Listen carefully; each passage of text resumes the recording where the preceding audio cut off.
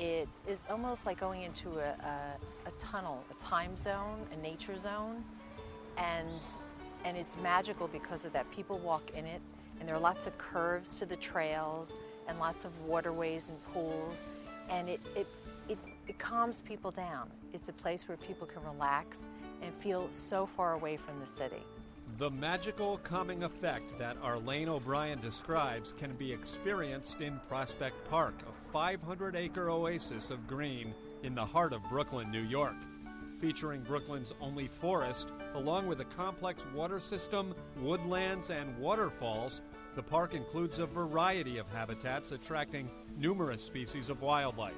It's also home to the nation's first urban Audubon Center, located inside the boathouse. Okay, let's get underway. Okay. One of the more popular features of the Audubon Center is a tour of 60-acre Prospect Lake from aboard the Independence, a battery-powered boat with a super quiet electric motor, especially appropriate for a trip focusing on the natural wonders of the park. If we see some interesting birds or wildlife, we can get up really close without scaring it away.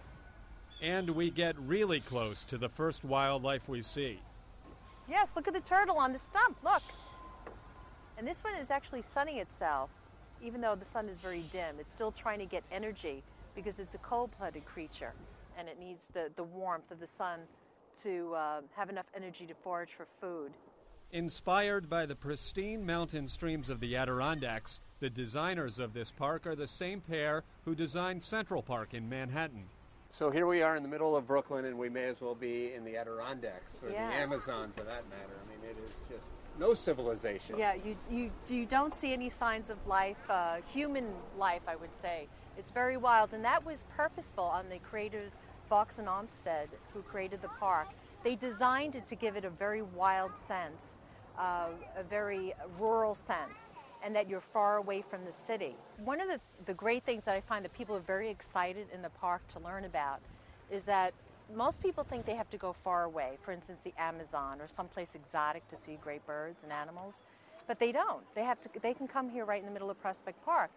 People may be equally surprised to learn that there are over 240 species of birds that can be counted in any one year, including the majestic species we spot up ahead.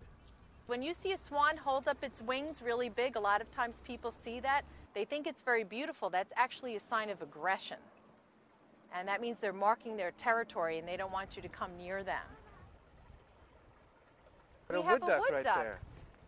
Wood duck is absolutely stunning species of duck. It's much smaller, as you could see, than the geese. The abundance of wildlife in just this one section of Lull Water suggests a clean environment and a healthy ecological habitat. When I do classes, a lot of students think that it's filthy because they see algae or duckweed on the water, and that's actually a good sign because that means there's food for creatures. But a very good sign of the health of water is the presence of dragonflies. Dragonflies are very susceptible to pollution. So dragonflies can't exist where there's a lot of pollution, and we have lots of dragonflies. So immediately when you see that, you can make the connection that the water is healthy. Another sign of the water's health is the number of fish found in the man-made lake. It does have quite a few fish. When they first dug it out, they stocked it. Bass, perch, pickerel, sunfish, catfish, carp, eels, a whole variety. And it's a pretty self-sustaining population. It doesn't need restocking very often. And of course, all sorts of fish-eating birds are attracted to the park because of the fish. Almost on cue, we spot one of those very birds along the shoreline. That's a great blue heron, and it will stay perched like that, very carefully observing to see if there's any movement of fish coming underneath. And then suddenly it could spear the fish with its beak. And when those birds take off, they triple in size, Oh, they triple. Oh, look, he's raising his head right now. He's very observant. He knows we're here, just raising it a little. Oh, there it goes, flying off. Beautiful. Look at the wingspan. Dozens of other wingspans dot this skyline. After spending the day in Prospect Park, I wonder why anyone would ever need to leave Brooklyn.